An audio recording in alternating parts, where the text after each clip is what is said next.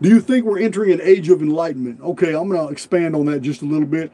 I don't really believe we're entering an age of enlightenment. I believe we're entering more of a period of polarity.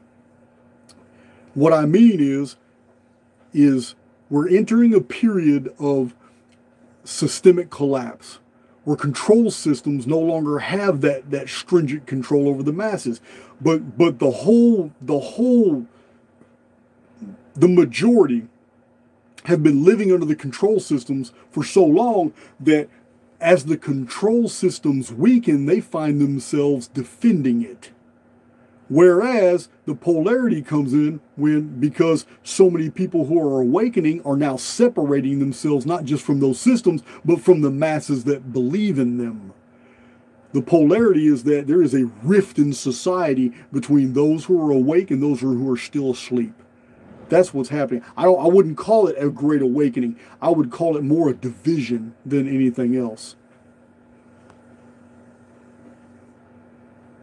Also discuss in prior videos what the elite are going to do about this great awakening. They have plans for it.